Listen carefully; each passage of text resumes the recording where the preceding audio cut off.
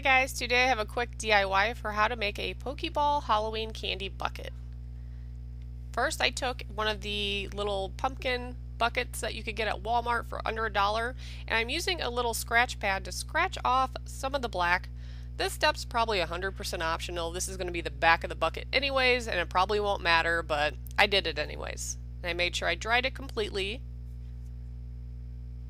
Then I took some painter's tape and added a little bit to the bottom of the handle. Made sure it wasn't touching the bucket because I don't want any of the paint to be removed when we take off the tape.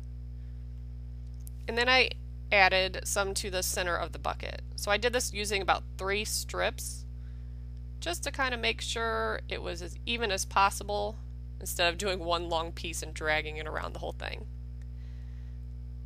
Next I started painting the bottom half of the bucket white.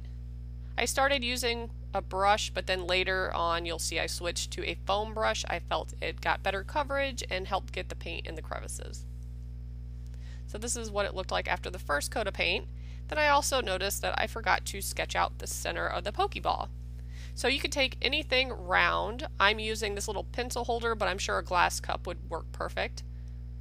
So you're going to use the bigger part to sketch out the big circle, then you're going to flip it over and use the smaller part to do the inner part of the circle. And then I'm going to take an Exacto knife and remove that strip of tape that's in the middle because that will need to be painted white as well. And I also went over it with a Sharpie after I sketched it out with a pencil just to make the lines a little bit darker and easier to see.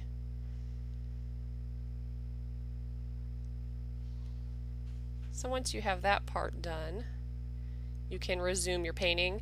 And with this paint, it's just acrylic paint that I found at Walmart. It's an indoor-outdoor kind, and it says it dries quick, but the instructions say to let each coat dry an hour in between, so that's what I did. So here I am adding the center.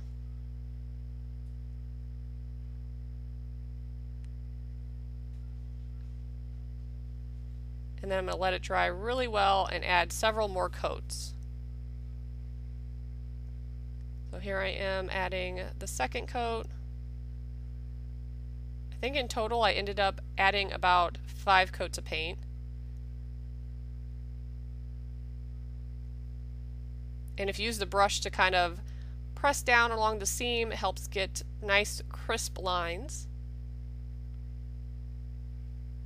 This is coat number 2, coat number 3. As you can see, it's getting better, but you can still kind of see a little bit of the orange. So this is coat number 4, which is pretty good. I probably could have stopped here, but I decided to do another coat. So this is coat number 5. So once you're done with that, you can start with the top part. So here I am using red paint. The color is called Real Red by Apple Barrel Acrylic Paint, and this only took about 3 coats of red.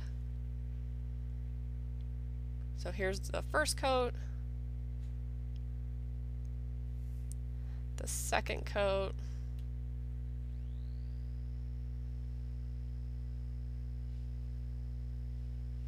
and finally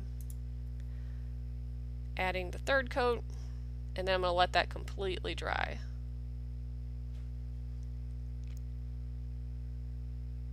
Next is the fun part of removing the tape. I did notice in some spots where there was a lot of paint, it did kind of pull up a little bit, so I just used an Exacto knife to kind of trace around the tape to help release it better. If any of the paint lifted up, I was able to press it down and it would stick back to the pumpkin, so no worries there. As you can see, I just pressed it down and it stuck.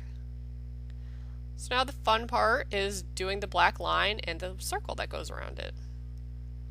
So again, I took my little Sharpie and retraced those lines since the white covered it.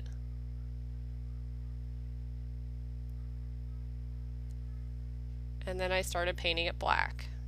It only took about 2 coats of the black paint since it's such a dark pigment.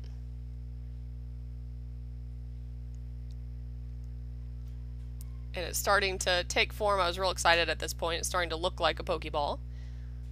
Now there is like a in some pictures of the Pokeball, like another very, very thin ring in the center of it to help it make it look more like a button, but I wasn't too concerned about that, so I just left it how it is.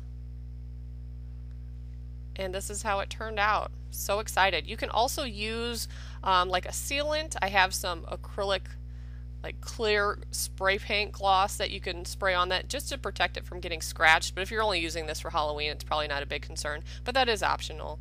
And here is the spray that I used.